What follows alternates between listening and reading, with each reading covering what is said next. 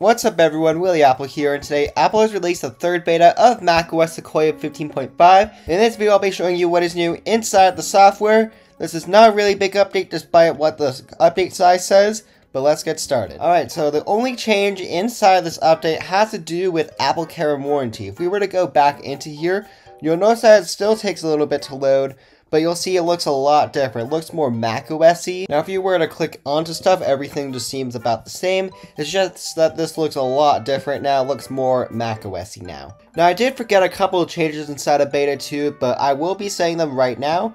First things first, if we were to go inside of System Settings, Wallpaper, scroll down, you could not do custom colors. So for example, you could not do a custom magenta color. That has now been fixed inside the software. And lastly, you'll see right here that you got an all mail button right here. So if you were to click on the all mail button, it goes straight to all mail. Of course, if you click on promotions again, it goes straight to all mail.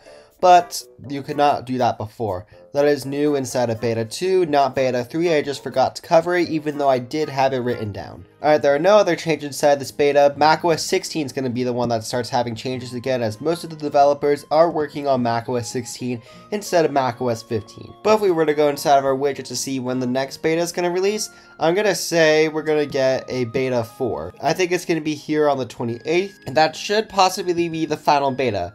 Now, a lot of people will be saying that we're going to be getting a couple more betas to go, but this is not the case. People usually refer to the build number right here, and if it has an A at the end, that means that it will be the last beta. That's not the case. That's not what this J means right here. It means that Apple went through quality control a couple of times, and quality control rejected it 10 times before Apple said this was a good beta. But overall, this beta feels very smooth. I can't wait for it to be released to everyone, and thanks for watching. Comment, like, subscribe, share this with your friends. Download my apps in the description down below. Click on the video right here to see if macOS 16 will be supporting Intel. And I'll see you in my next video. Bye!